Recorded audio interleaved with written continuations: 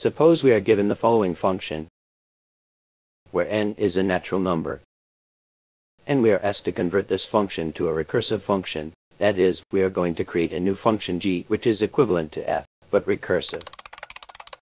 A recursive function is a function that works with the association of its own values. For example, if we want to know the value g of a, what we have to do is associate it with another value g of b, where b in most cases is equal to a minus 1.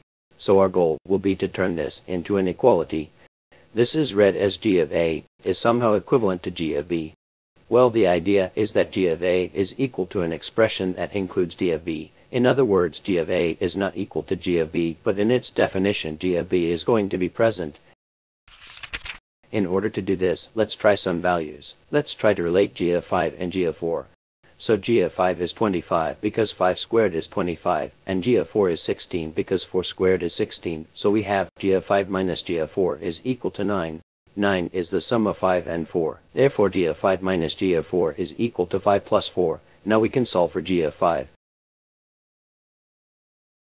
Let's try another value. Find the relation between g of 7 and g of 6. If g of 7 is 49 and g of 6 is 36, g of 7 minus g of 6 is equal to 13. Therefore g of 7 is equal to g of 6 plus 7 plus 6. So it looks like there is a kind of pattern, or a kind of relation, between the function at a point x and the function at a point x minus 1. So if x is equal to 7, we can generalize g of x as g of x is equal to g of x minus 1 plus x minus 1. But the truth is that this function won't work, because we have here that g of 5 is equal to g of 4 plus 9. Okay, but what is g of 4? Well, g of 4 by definition is g of 3 plus 7. But what is g of 3? G of 3 is equal to g of 2 plus 5. But what is g of 2? And we can keep going like that, because a function like this will create an infinite chain of references. And the only way to break this chain is by setting the so-called base case. And the base case is the point where the function produces a real result. And this is a very important hint about recursive functions. We are not going to get a real result until we reach the base case. We can think of the base case like an assumption. Assumption. Something that you accept as true, without any proof. For example, g of 0 is equal to 0.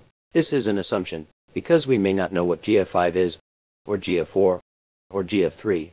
But we know that g of 0 is 0, and based on that assumption we are going to be able to solve the function at any point. For example, we don't know the value of g of 4, because g of 4 depends on g of 3, and we don't know what g of 3 is, because g of 3 depends on g of 2, and we don't know what g of 2 is, because g of 2 depends on g of 1. But we know what is g of 1, because g of 1 depends on g of 0. And g of 0 is 0, so g of 1 is 1. And with g of 1, we can solve g of 2. And with g of 2 we can solve g of 3. And with g of 3 we can solve g of 4. And here is where things start to make sense, because a recursive function always has to define a base case. There always has to be an assumption. And now we can say that f of n is equal to g of n. Thank you for watching.